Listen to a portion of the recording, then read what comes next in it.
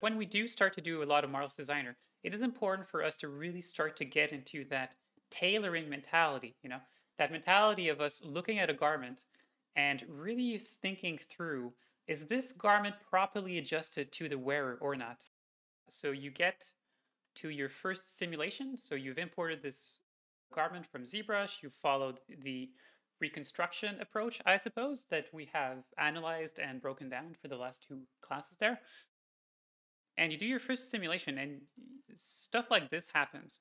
Now, it may not immediately be obvious that there is an issue here with this particular garment. So this is like version 1, or like a very, very early version of the Balthier shirt that I had been working on there, when I was actually trying to stick a lot closer to the concept. So for those who do know what he looks like, his shirt looks a bit more like this than the version that I wind up doing. So that was before I decided to just go freestyle and just do whatever I wanted there with the design itself. But this was following the approach of you make your sketch in ZBrush first, and then you import it inside of Marvel's Designer. And it's not necessarily immediately apparent that there are issues, but when you really think about it and you start to look at something like the back here, right? If you guys look at how tight the shirt actually is on the back, and you imagine yourself wearing a shirt that is as tight as that in real life, it would probably be quite uncomfortable because there is no space in here so that the character can move his body around. There is no space in here so that the character can turn, can twist, can bend forward. There's literally no space inside the garment to allow for freedom of movement. And that's a pretty big problem. That means that the shirt isn't fitted properly to the wearer.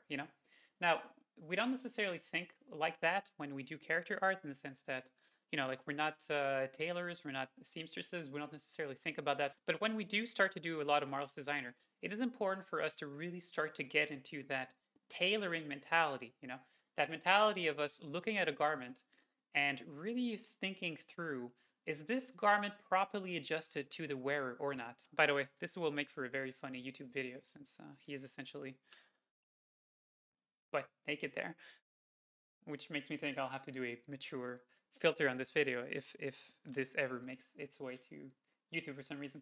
But yeah, so this garment isn't necessarily properly adjusted to the wearer there. And so if we imagine someone building a shirt like that in real life, or sewing a shirt like that in real life, they would probably be ashamed of their work, because someone would put that shirt on and would be like extremely constricted, right? Now, there's not necessarily a lot of people who know this, but if you press Alt 7 on your keyboard, you will have something that's going to show up here, which is called the strain map.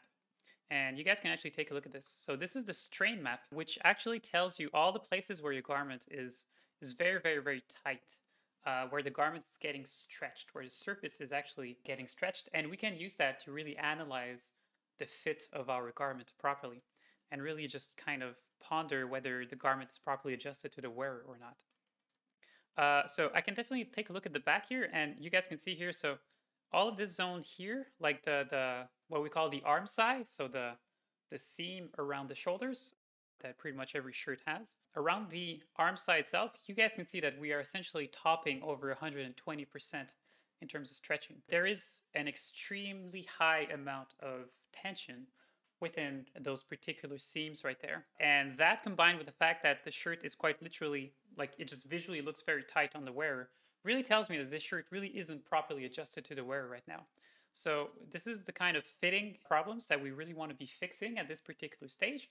After we have imported our garment inside of Marvel's Designer, after we have done our first simulation, we finally have a chance to really properly analyze what is the fit of the garment, whether the garment fits properly the wearer or not. Tatiana says Alt plus 7 equals tension. That is right. Yeah, if you press Alt 7 on your keyboard, you can turn on the strain map on and off, which is a very, very useful thing to take a look at on a regular basis. And certainly this is a proper time to be looking at the tension in the garment in different places. So, okay, so we have an issue with the garment itself. We have an issue with the fitting. Let me just show you really quickly where we are going with this. So we will be doing something like this here. So if you guys take a look, this is the shirt. You guys can see all the tension in the back. It's very, very tight. It doesn't look very comfortable. And what we would rather want is something properly fitted like this here, where the shirt isn't necessarily all that tight on the back. There's a bit of looseness here. You guys can see there's just a little bit of looseness in the cloth so that the body can freely move within the shirt itself. Now, of course, this has to be we have to take in consideration the type of fabric we are looking at, of course. If we are working with a fabric that is very stretchy for some reason, like we are working with spandex, we're working with lycra, something along those lines. Certainly some of these synthetic fibers, there are quite a lot of these that are very stretchy. If we are working with synthetic fibers mostly, if we think our shirt will have synthetic fibers in there, it could be fine for the shirt to be very, very tight or to have a lot of tension in there, just based on the type of fabric that we're working with, of course. But in this particular case, since I want this shirt to be made of cotton, cotton is not a material that has a lot of stretch in there. And therefore, this is clearly a problem that needs to be addressed. So this is kind of where we want to be going. We want to be going towards this garment here that's a lot better fitted to the wearer itself. Okay, so what can we draw? What kind of information can we draw here that's interesting? Well, first of all, let's look at our strain map. So let's do an Alt 7. Let's look at the strain map, first of all. Let's look at how much straining there is on the garment. First of all, you can see that I probably already have problems that I need to fix. Simply looking at the strain map here, this is already going at over 120% of stretching. So this is already a problem. And I can clearly see other issues.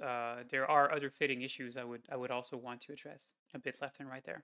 Let me go ahead and change the color of this to a different color. Yeah, so I can already kind of see that there already is issues that I kind of have to address. As far as fitting is concerned, there's already some changes that would need to happen.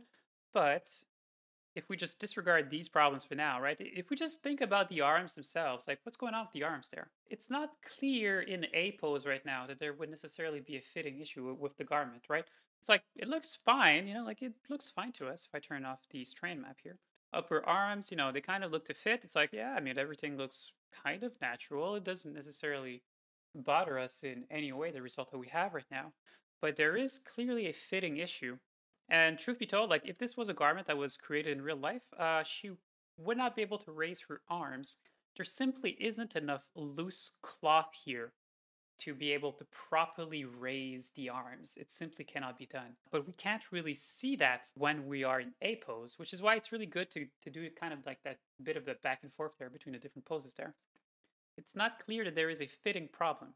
But certainly if we were to use this garment in a context, like for example, how they've used it on the witness, it would be impossible for this to give us a great deformation under different poses and different animations if we don't address the fact that there are fitting issues for this garment under different poses than the standard A pose that we have imported this in. It is worth to pay attention to this, Even if we're baking this out and throwing this inside of a video game, truth be told, like this right now probably doesn't look natural enough in terms of how the cloth should look. We are fully expecting there to be quite a nice amount of looseness here so that there is a proper range of movement given by the cloth there. We do clearly see that by raising the arms, this is when the problem becomes immediately apparent. Look at how stretched the cloth is here, right? Let's go back to our simulation tab. Let's turn on our strain map again and let's see how bad it is. See, this whole zone is completely red. This is totally stretched. This is terrible. There is no way that this could ever work in real life there. So what do we do about that? We need to do an iteration on this to make the fit better. So you really want to be worrying about the fit of your garment. You want to be worrying about making sure that you are giving enough looseness in the cloth so that the body can freely move in there. You want to be worrying about that at this particular stage. After you have imported your garment inside of Marvel's Designer and you have gone through your first simulation, this is the moment where you want to be worrying about this. Before you start adding little details left and right, pleats, gathers, knots, seams, all these little details, you want to be adding them only after you have resolved all the fitting issues with your garment. So it's quite useful for us to have this be this sort of low res-ish at this particular stage and devoid of details. Because if we move on too quickly to the details, then we will never be able to see the end of it as it comes to editing this.